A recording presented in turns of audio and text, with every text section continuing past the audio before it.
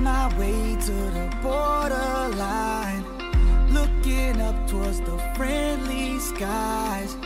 Everything that I thought I had taken right before my eyes. Oh yeah. Give me faith, give me love, 'cause I need it. Show me grace, make me strong, let me feel it.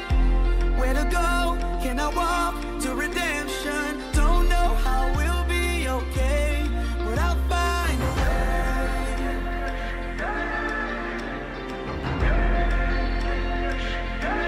Said I'll find a way.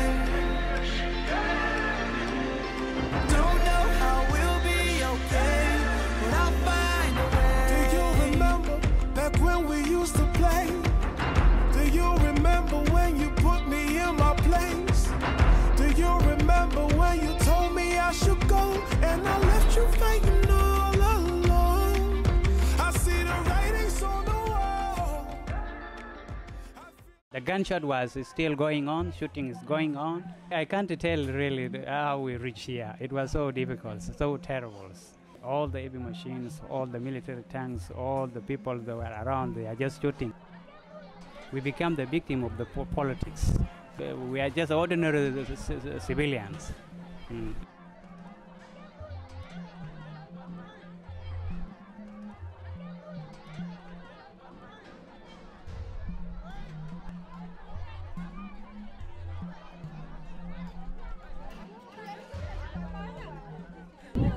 So I came yesterday from Juba. We fled due to the crisis which have happened in South Sudan.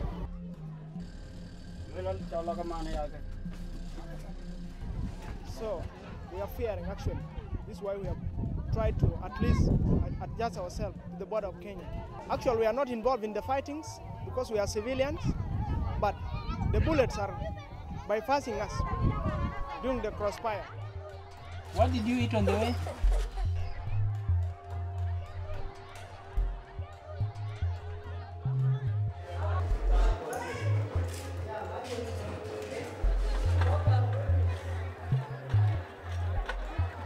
We are still under the trees, as you have seen other people. So we just live under the tree, no houses. And then many people, they are sick here, diarrhea and vomiting. So, and you know what, in a place where people are congested, there is no latrines, so people, they could just go around the bush, and then from there, they spread the disease. So.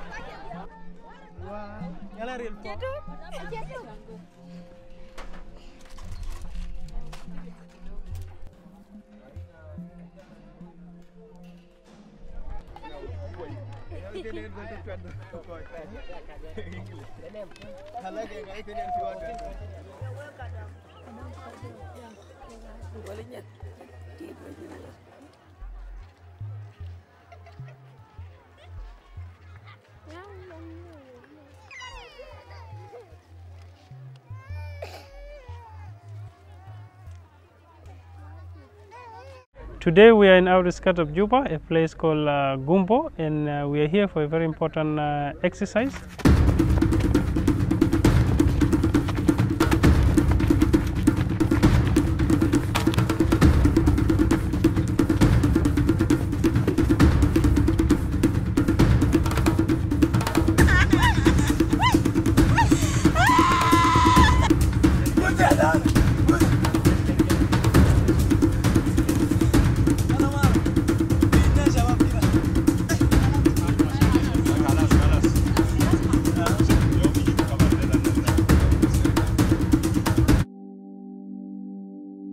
emergency action team volunteers. We specialize train emergency response team, which are mainly tasked to save life during emergencies.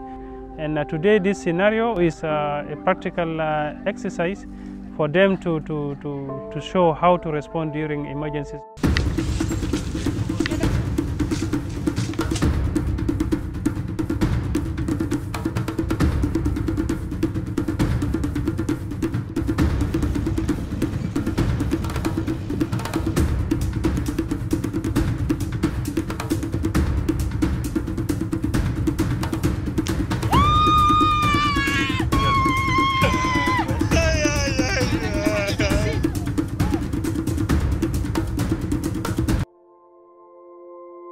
The very common emergencies that we encounter in South Sudan in general is very practical to this exercise we did today, like the communal fight.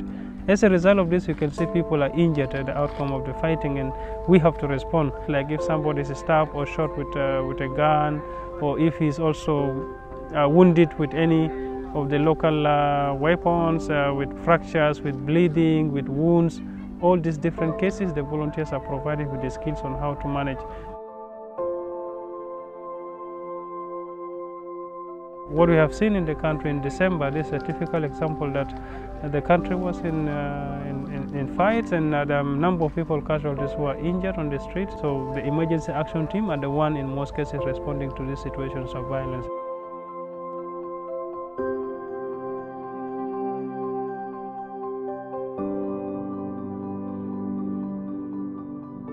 We are neutral. We don't have anything to do with politics. We are much concerned about the human life. We are here to save life during emergencies, and this is, I think, very important that people has to understand.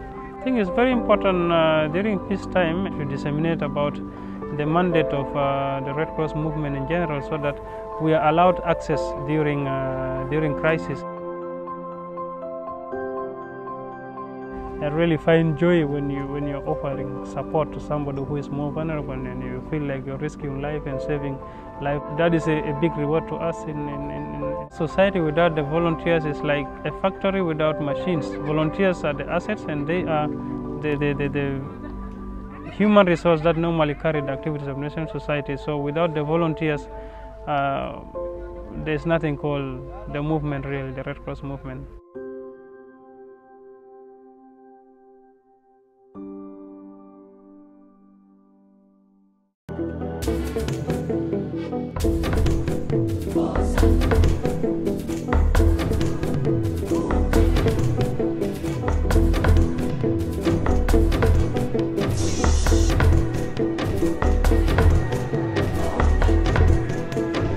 They tried to do it on their own, and they couldn't do it because no water. And now we are bringing the water to them, and next year their life would be changed.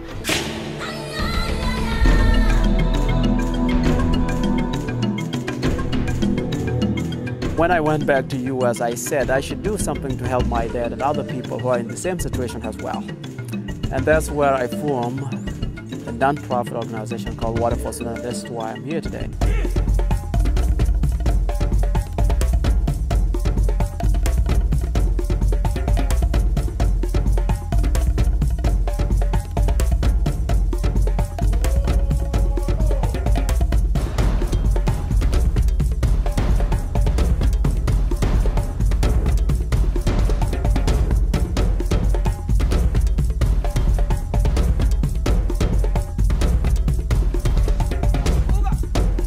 These people don't have anything, and they need someone, one person, just a little thing to open a door to them to go to the next level where they would be able to change their own life by themselves.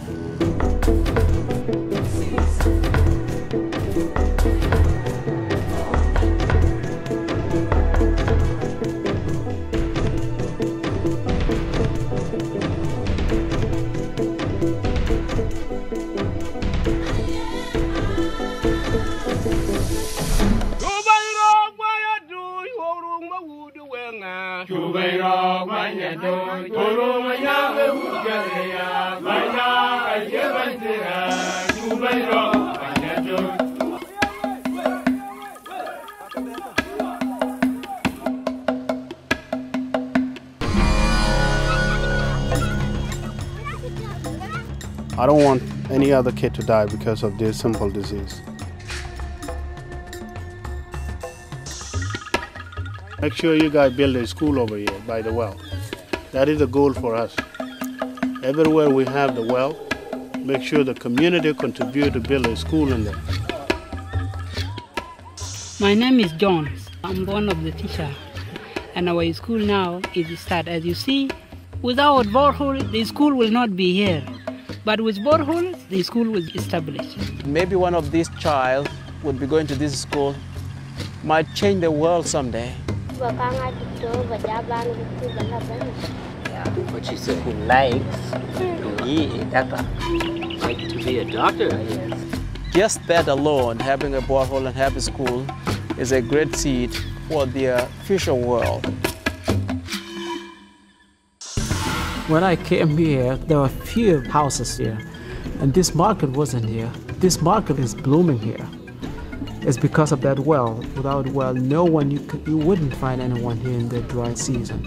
It would be just a ghost place. When I came back, I was amazed by what they did.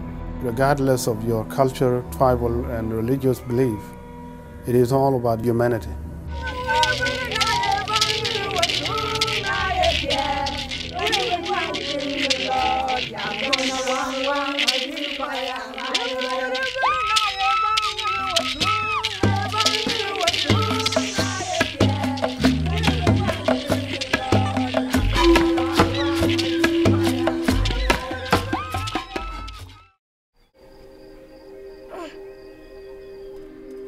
Every morning, I'm up before the sun.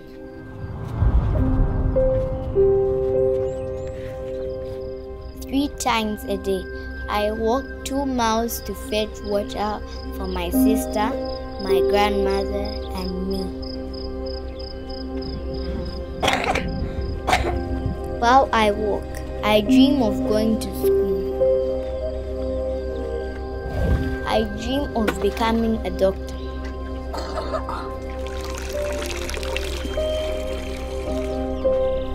My name is Violet and I'm a Zambian.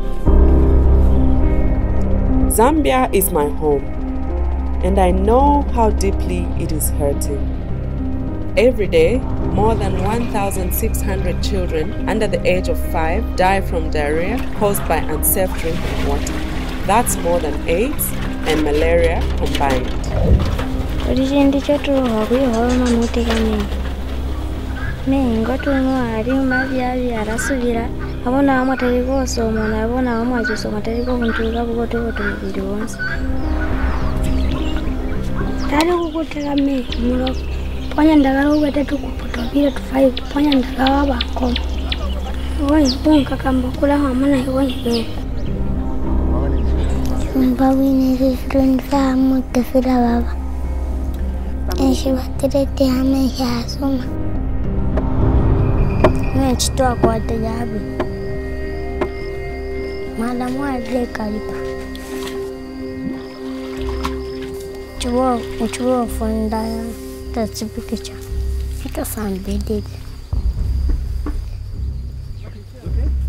World Vision has launched the most ambitious water program of its kind.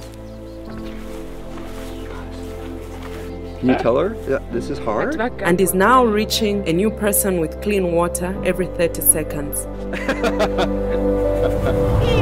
Through their love and generosity, private donors have pledged to match every dollar donated to the fight for clean water. Join World Vision as they strive to change the lives of children forever. I just want to become a lawyer.